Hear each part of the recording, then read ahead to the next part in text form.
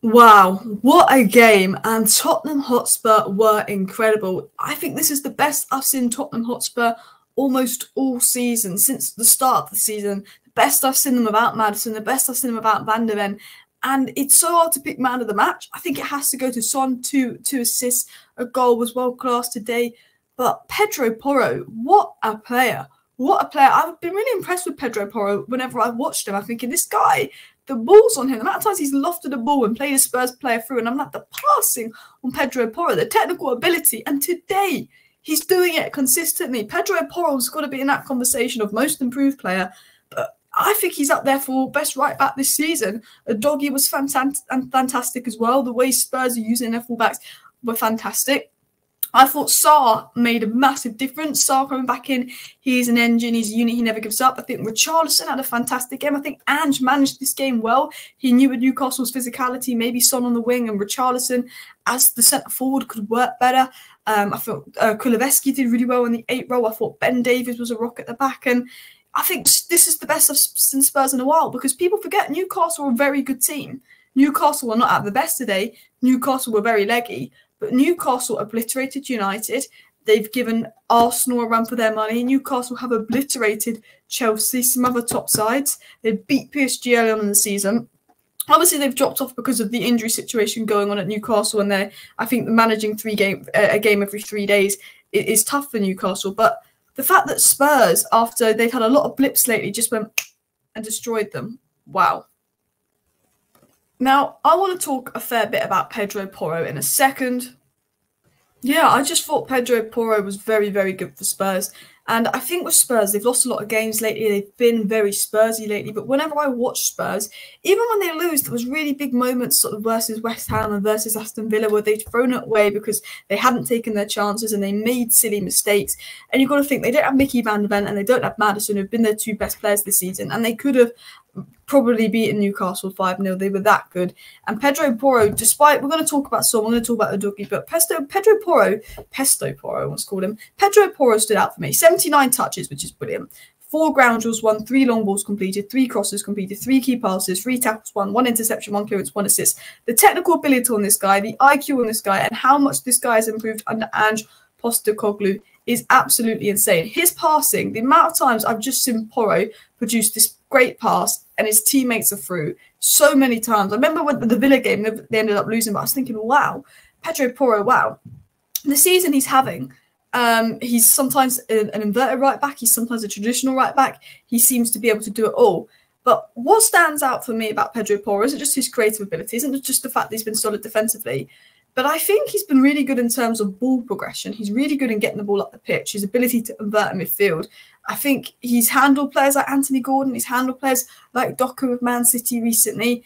But technically, he's great. He can progress the ball, he can defend, he can deal with difficult winners. The passing on him is pinpoint. I think, you know what? When I watch Trent, I'm like, wow, that's a brilliant pass. And Pedro Porro recently, his pass has been in that Trent bracket of like, that's a phenomenal pass. And him and Sarr were brilliant today. Udogie was brilliant. Richarlison was brilliant. And Son was brilliant today. And I would have almost given Porro man of the match. For me, he was really close to being man of the match. But I think, you know, it has to go to Son just because Son is just a special player. But what I would say about Porro is he looked like a Barcelona player. You know that when Barcelona have those great technical players that come through the academy, that's what I saw today. And for me, he was one of the best players on the pitch, him and Udogie, because their positioning was so integral to Spurs' build-up. In progression, in build-up, in terms of their all-round play, he contributes so much. He's not just a right back. This is build-up, the way they can progress. And look, Destiny Udogie, we're going to talk about him in a second. I think he's, 21 years of old. He's been having a fantastic season. I think someone said to me, actually, who do you think's been the best left-back this season? I thought, probably Udogie, actually. Luke Shaw's been injured. Robertson's been injured. And look at Udogie today, 90 minutes played, 1 goal, 64 touches, 8 recoveries, 3 passes into the final third, 3 ground duels, 1, 2 tackles, 2 clearances. So involved. Spurs' fullbacks are so integral to the way they play.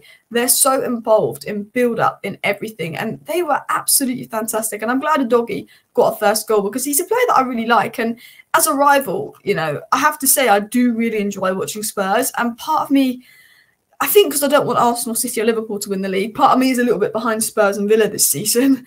But I thought Udogie has been one of the most impressive fullbacks in the league this season as well. And if you look at this statistic from Porro, going back to Porro, since made debut, Porro, look at the company, Kieran Trippier and Trent Alexander-Arnold, who are in that elite bracket of fullbacks. Porro is creeping in. And I saw this tweet here by Mr. Black, which I bookmarked, and he said, since joining Spurs, Porro has averaged a goal or assist every 2.7 games. Trent has averaged one every 3.4 games. Like, Porro, look at this. Three goals, 8 assists in 30 games. He's moulding in. Pedro Porro could be a very good player. He's starting to get in that sort of Trent Trippier bracket when it comes to creativity. He's 24 years of age. He's starting to be entering his prime, but Ange Postecoglou is using this guy so well. Enough about Spurs' fullbacks. We will talk about Newcastle in a second. I want to talk about the Spurs' attack. I want to just talk about Tottenham in general. Now, I think Tottenham in that first half were incredible. They were defensively solid. I think the only chance they conceded was that sort of header. And I think going forward, they looked unstoppable. And I thought Son on the wing was fantastic because there was someone saying not that long ago, Son's finished as a winger. You know, he's too old. He's finished as a winger. Son's definitely not finished as a winger. He said that today. I think what I was looking at Spurs and I was thinking they just need another goal to kill it off. There's been a lot of games where they've gone 1-0 up. They've had the chances to go 2-0 up and they didn't go 2-0 up. And you're like, oh. Then they give up a lead and then they lose. And they've done that a lot recently where they've actually gone 1-0 up and they've given up that lead because they haven't taken their chances. And today they took their chances a lot better, which I think made the difference for Son, not Son for Spurs. And I think if Spurs take their chances, they can win games and they can score a lot. The thing about Spurs is even when they have lost games this season, I've looked at Spurs and I've been like, well, if you look at the chances they had, if you look at how they play, they still are convincing. The Ange project still looks convincing. And I think Son is just a different level of player at the moment. And I do want to talk about Son because he's played as a 9 most of this season and he's poached and scored and made runs in behind and linked up with Maddison well.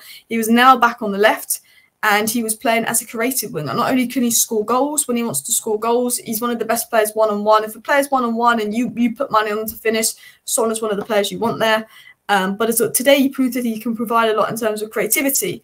And Spurs, you know, have pretty much held 5 losses in a row before today. But even in those 5 losses they had under Ange where they dropped a lot of points, they looked good.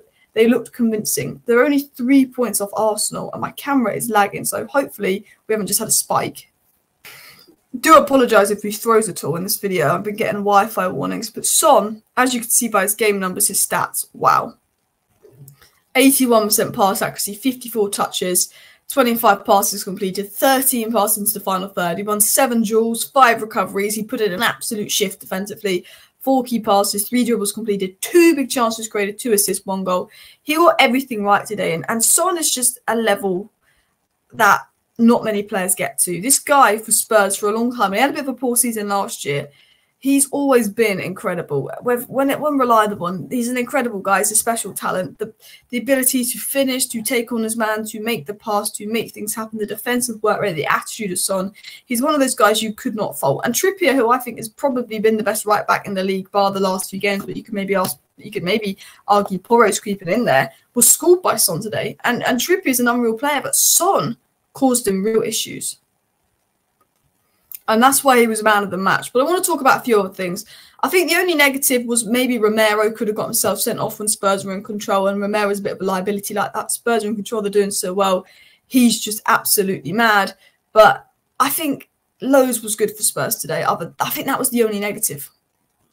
I actually wanted to talk about Sarr. I felt like Sarr made such a difference to that Spurs side today. I really did. I think he covers so much ground. I think technically he's very good. I think he's an all-round better player than Højbjerg, and he has the athleticism to cover a lot of ground. I thought that he did really well, and I think Lo Celso had been good, and I was a bit questioning why maybe Ange had dropped Lo Celso, but I thought Kulusevski did so well in that 8 row. I thought Sarr was great, the determination, the ability not to give up, and athletically, Newcastle were the best team in the league. In terms of ability to cover around work rate and athleticism, Newcastle were the best in the league. Man City the best technically, Newcastle the best athletically.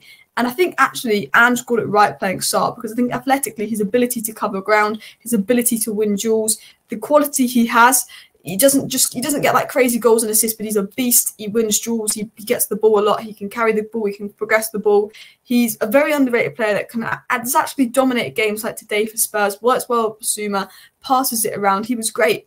And I felt like he was the glue today. I felt like he was a big difference maker for Tottenham today. The stability he offered in the middle of the park, the balance that he offered, and he dealt with Joe Linton, he dealt with Bruno Guimaraes so well. So big props to him.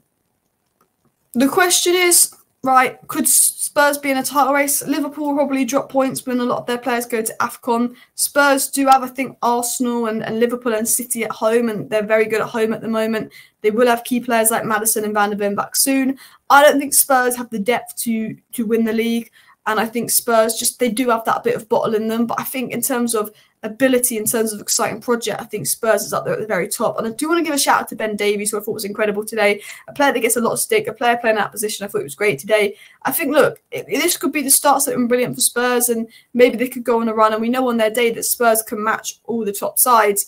But it's about consistency. And I think the reason Spurs are inconsistent is because of the injuries, and they don't have the quality and depth to deal with those injuries. But they look phenomenal today. Ange has done a good job. And I'm going to wrap up the video here. And I apologise if there's lag spikes in this video. But every 30 seconds, I keep getting a weird Wi-Fi thing come up saying it's not connecting well. So hopefully the video comes out clear.